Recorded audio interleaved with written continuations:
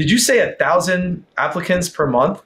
Around 1,000 applications. I think December was a little bit shorter just because around the holidays, but about that. In between Indeed, ZipRecruiter, referrals, LinkedIn, those are socials.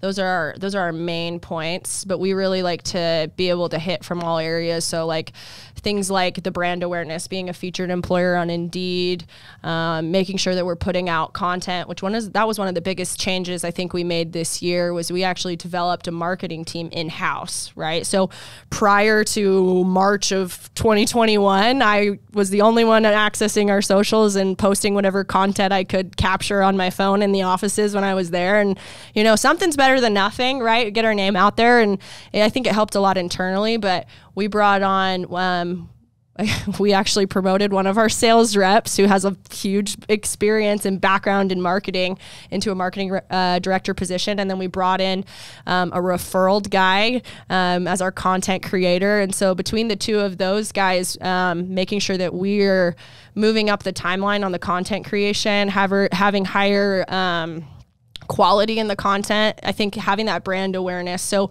a lot of the times when my recruiters are in screening interviews, they're talking to the candidate, they might have applied on Indeed, but they also saw us on Instagram. They watched our videos on YouTube. And so one thing Doug talks about is we're going to show who we are and make sure that that is forecasted and, you know, front facing to everybody that we can, whether it's through our socials. And another big thing about that is people love seeing themselves, right? So capturing that, content internally of our teams, you know, when a guy or a gal on a sales team see themselves on a social media post, they repost it, right? I mean, that's just what you do. If you get tagged in a post, you repost it. That's just kind of how socials work, and people live and breathe, you know, the social media game now. And so that's been really big for us to double down in the marketing department by bringing those guys on rather than me trying to kind of do it half-assed more or less. Yeah, that makes so much sense. I talk about that a lot in my content. It's like, you know, as much as we need to be marketing to generate business and projects and clients, we need to be marketing and building our brands to attract the right people. And that's what you guys have done. And so with this year, 2021, a lot of people are complaining like, oh, it's so hard to find good people and whatnot. But it's like, are you really like positioning yourself as the company that the top people are looking to work for, that they're going to be attracted to? And you take extreme ownership over that. It's clear. And hey, that's why we're here right now. Like you and I connected on Instagram, and I was like, man, like this this is different than what you normally see from a contracting company. Like I want to talk to her and see what's up. So it's like it generates, you know, collaborations like this, generates team members, you know, generates obviously clients, referral partners, and things like that. So I think too many roofing companies are looking for like the magic, you know, what's that magic lead source where I can just press the button and it generates all these leads. And it's not that. It's all these things that kind of, you know, come together to build that brand that people want to work with, work for, and be aligned with, right? 100%. I mean, that's where I kind of started, was when I was in sales full time. I was posting all the time about what I was doing and how I was inspecting people's roofs. And that turned into a lot of online leads and referral leads, and to the point where I didn't have to knock a door anymore. I was just running leads from either real estate agents or referrals, or, you know, friends that would tag me in posts of people that are like ISO roofer in Boise, Idaho. And I'm like, yeah, I got you.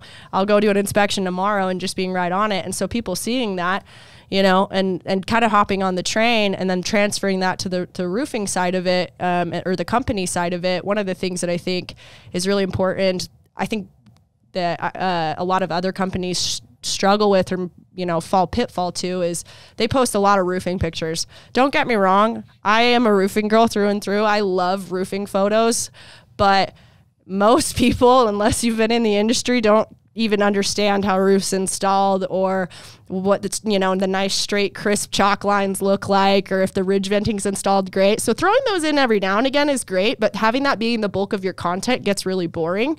And so we've been really focused on like I said earlier, promoting our teams and showing and recognizing them on socials. And, you know, like I said, we're really good about putting on events. So we do a lot of content capturing at events and sales meetings and trainings and things like that. And that's the kind of content that we've positioned ourselves to put out rather than just the post of the newly installed roof, you know? And that's also where the podcast that we've just started recording ourselves plays into this as well, because we want to put out what our mindset is as a company, and where we're coming from and what we believe and what kind of coaching we can provide for people to be professionals in this business and not just be locked down on being a roofer who's out there with a nail gun in his hand, or out there knocking doors. You know, there's an opportunity to be more than that. And this is a great business to do it in if you just build a business instead of just being Chuck in a truck. I definitely think like we're not just a roofing company, like we're a personal development company and we're a leadership development company. And that's kind of how we lead. And the roofing is the vehicle in which we help people, right? But at our core, we just want to help people, whether it's with their roofs or in their leadership development or in their personal lives. We want to see people grow and help them. I love that. I love that. I mentioned before we started recording that I want to start a roofing company locally one day. And that's exactly what I positioned it as. That's my vision, is to be a personal development company. Our son is 9, and I envision like when he and his buddies become, you know, teenagers, they can sell, they can work in the business, they can learn just life skills that you don't really learn in school.